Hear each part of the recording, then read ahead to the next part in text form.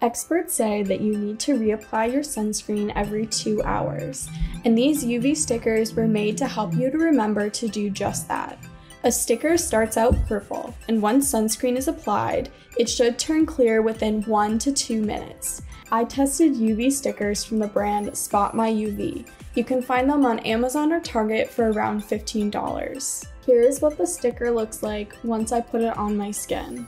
Just peel, stick, and take off the little triangle. And here is what the sticker looks like after the first minute. After about an hour, the sticker started to turn light purple, meaning that I wasn't fully protected from the sun. Then after 2 hours, the stickers are back to purple, meaning I need to reapply my sunscreen. If you're looking for an easy and fun way to remember to reapply your sunscreen this summer, these UV stickers are super helpful.